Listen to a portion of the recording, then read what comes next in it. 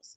So now what is clinical psychology? So clinical psychology, see friends, the basic difference. Now you would see clinical psychology and counseling psychology, they do appear to merge at a certain time, at a certain place. But although they merge, there is a very big difference between the two. The number one difference is that clinical psychologist, like psychology, deals with people who are suffering from some disorder or who are suffering from serious maladaptive behaviors in their life, okay, serious maladaptive issues. Whereas in counseling psychology, many people who come to the psychologist, they are normal people. They're not suffering from neurosis or psychosis or anything like that, but they have become wayward in their thoughts. They have deviated from what they have wanted. They need a clarity in life, okay. So they basically come for clarity, whereas in clinical psychology, the issues are pretty more serious, okay. Now, what does clinical psychology do? So you can understand it this way, that a clinical psychologist can very easily go into counseling field. But a counseling psychologist would need not only a degree in clinical psychology, but would also need a lot more expertise to help these clients who actually um, need interventions due to the disorders they are having, or they're going through that pain of the disorders, okay. So this basically focuses on assessment, treatment, understanding of psychological behavioral problems and disorders, okay. So there's a word called disorders here, and this focuses on how human psyche interacts with physical, emotional and social aspects of health and dysfunction. That means uh, it it not only addresses one issue, but it has to look into the emotional aspect. It has to look at the history of the person, how this had happened, causes, and then if this happened, then what it could lead to. So there are multitude of things that the clinical psychologist looks into, okay. So that is why clinical psychology is more broad, we can say. Also it is you can say it covers almost little bit of every subfield of psychology, okay, because it totally delves into the personality of the person. It delves into the coping pattern of the person. It delves into the relationships and other peripheral causes that brought the person to the table of the psychologist, okay. So this is clinical psychology, which is the broadest, and many people, many students, they prefer clinical psychology, because when you are in clinical psychology, you can touch every other. Okay? So we'll go to the next one. Yes. So now, friends, when we are talking about IGNOU, so these are some of the topics. Why I'm telling some of them, because you also have practical and other things that you have to do. So first we have MPCE 011. So that is all about psychopathology. So psychopathology is psychopathology. That means pathology is all about problems or issues, etc. Psycho means mentally. So mentally जो भी disorders हैं etc. that we have to study. So we have to look at the foundations of psychopathology. So that would include the reasons that I told you. If there is any genetic reason, or if let's say any environmental reason, so all that would come under foundations of psychopathology. Then we directly come to the disorders. So we have generalized anxiety disorder, other mental disorders, mood disorder, schizophrenia and other psychotic disorder, personality disorder, etc. Okay, so that we would study under MPCE 011. So friends, please understand, those who are absolutely new to this, how would you know a disorder is a disorder? Okay, very looks like the most simplest question, but is the most toughest question. Why? Because what may be a deviation in your culture may not be a deviation in another culture, okay.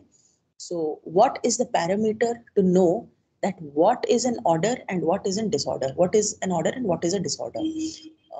So for that we have two very important manuals, okay, or let's say two important books. If somebody does not understand manual, please understand it this way. We have two important books. So मान लीजिए, suppose there is one book that is known as DSM, that is Diagnostic and Statistical Manual. तो उसमें क्या होता है, you already have some of the criteria for a disorder. Let's say this is a very crude example, friends. I'm not going into details. I'm just telling you in a very crude way. Suppose we would say that a person can be considered to be depressed. I'm using very general terms. These are not psychological terms. I'm using very general terms for understanding. Suppose we'll say that a person can be considered to be depressed if he or she sleeps for more than 12 hours a day, does not eat, let's say, 2 times a day, से ज़्यादा वो नहीं खाते हैं, and avoids people, does not attend any social gathering, stays quiet most of the time, does not take part in any physical activity. ऐसे करके let's say we have 7 to 8 criteria. So when a client comes to us and describes the problem, now जब आपके पास में client आते हैं and then they describe the issue to you and suddenly let's say वो बोलते हैं कि ma'am मुझे तो लगता है मैं 15-20 घंटे तो बस सोता ही हूँ. So you click that okay, तो 12 hours से ज़्यादा हो गया. Okay, so maybe this one condition is fulfilled. He says that sometimes I don't feel like eating. I might eat 3 to 4 times a day, but majority of the days I just have my dinner maybe because I wake up late, I miss breakfast, I don't feel like eating at lunch. Evening mein I can't make anything. So dinner mein only I feel that I should eat something. So see, again, it's less than 2 times a day. I don't like to go out. I don't want to meet anybody. I just don't get any energy to do any physical work. तो आप क्या करते हो ना, looking at their description of the issues, you can match them with these criterias and then you come to the conclusion, okay, that this person is suffering from this disorder. Okay, so this is diagnostic and statistic manual which is used the most. इसके अलावा we have ICD, International Classification of Diseases.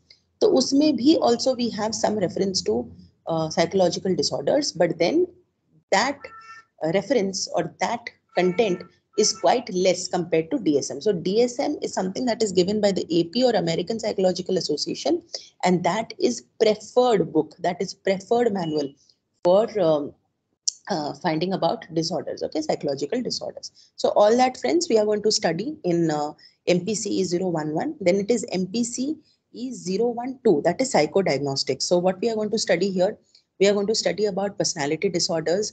We are going to study about psychodiagnostic, matlab we are going to diagnose how much time will this person take to come back to his earlier self, in how many weeks, what kind of changes will come, in how many weeks the situation has, the situation has become worse. In the earlier stages of a disorder, how he was, now how he has worsened. Okay, so all of this will come under this. Then we will also do some test in cognitive functions. We'll talk about projective techniques. So projective techniques, if you would have done the first year, aapko pata hoga.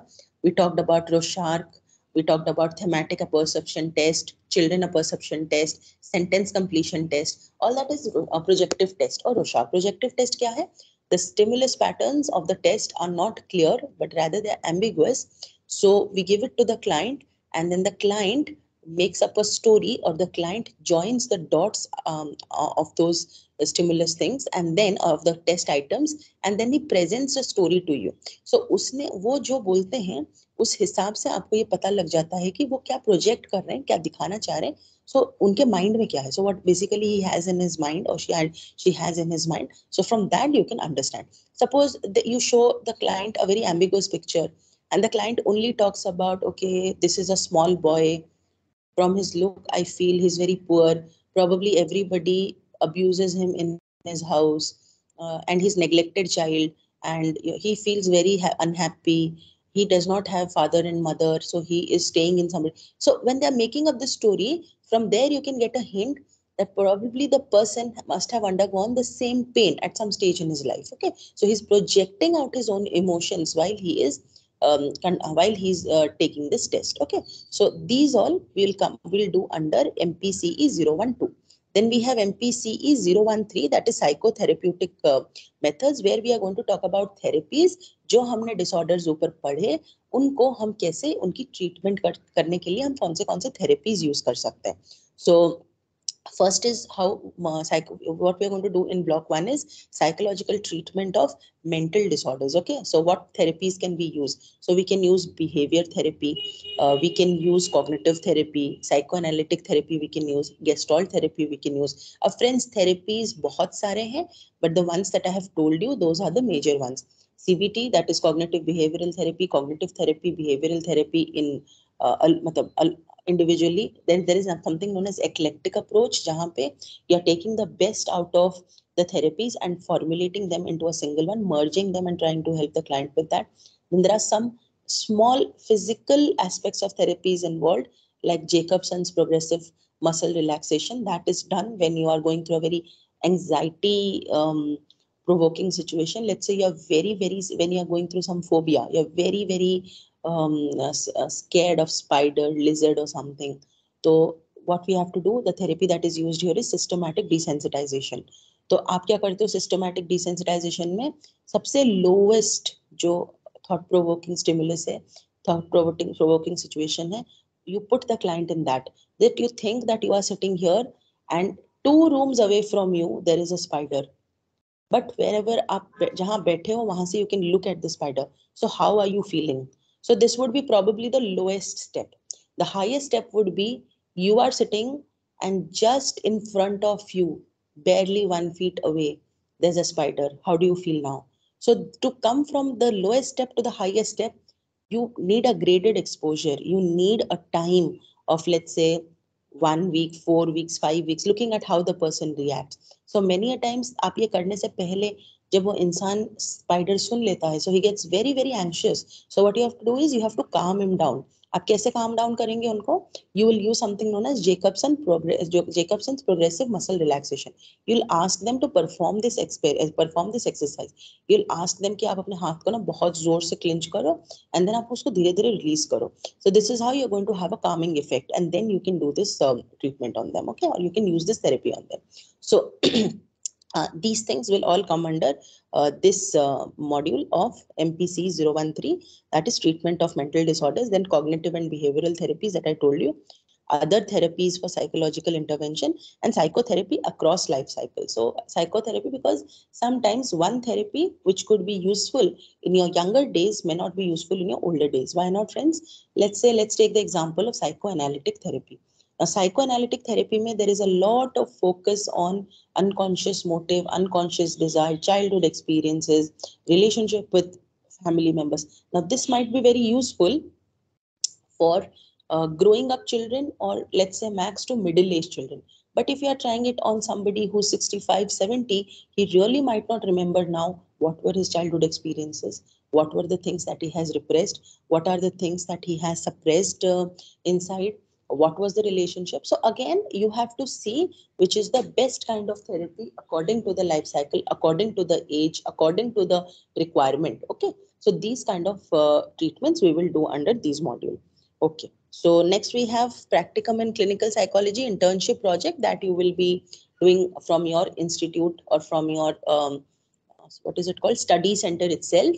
So uske liye we are not going to take up anything. We are just going to take up these 3 modules. So your entire course, that is roughly going to be 3.5 months to 4 months, will only cover the first 3 modules, friends, which I explained a little bit briefly. Okay, so we are not taking up MPC 14, MPC 15 and MPC 16. So I'm again, trusting that part, that our course of 3.5 months to 4 months will only cover the first 3 modules, that is MPCE 011, MPCE 012, MPC 013. So back in remaining 3 we are not doing. Okay.